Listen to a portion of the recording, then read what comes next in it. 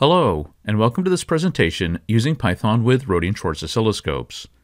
In this short presentation, we'll show you how to remotely control Rohde and Schwarz oscilloscopes using Python and the R&S Instrument module. Remote control of test and measurement instruments involves both sending commands to an instrument, as well as retrieving measurement data or configuration information from an instrument. In almost all modern instruments, this is done over a LAN interface by means of standardized plain-text Skippy commands. Many different programming languages can be used to create, send, receive, and parse these text strings, but in this presentation, we'll show how this can be done using Python.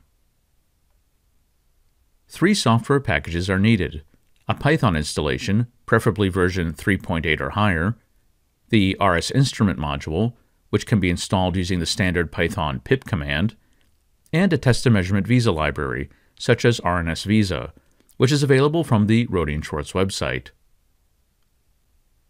Once these are installed, we can connect to our instrument, here an MXO series oscilloscope, by creating a new R&S Instrument object, which we'll call scope. The IP address or host name is passed as a parameter. We can then use write to write commands without getting a response, or we can use query to both query the instrument and to receive a response. Let's look at some simple examples of how these two functions are used. Here's an example of using write.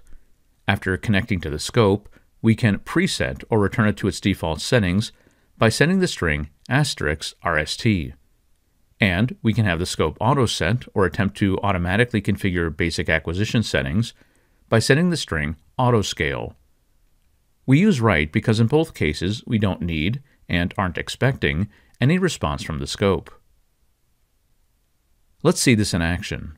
When we run our Python script containing these two write commands, the MXO executes a preset and then an autoset so that we get an appropriately scaled, stable representation of the acquired waveform on our scope screen.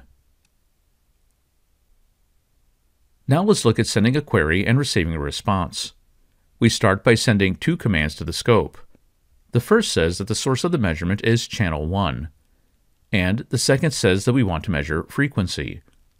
In both cases we use write because we don't need or don't expect a response. But we use query when we ask the scope to return the measured frequency. Note that Skippy commands associated with queries usually end in a question mark. We can assign this return value to the variable frequency, after which we can print, display, or otherwise use this value in our program. Here's what this looks like on the scope. We run our script, which uses write to tell the scope to measure frequency on channel 1, and then uses query to query and retrieve the current frequency, which our program then prints out on the screen. Let's summarize what we've covered.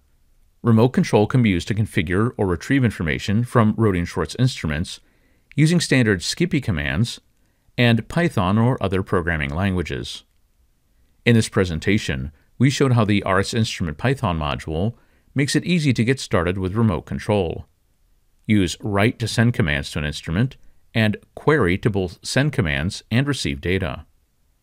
More information about the R&S Instrument module can be found at the link provided, and instrument user manuals contain comprehensive documentation as well as examples of supported Skippy commands.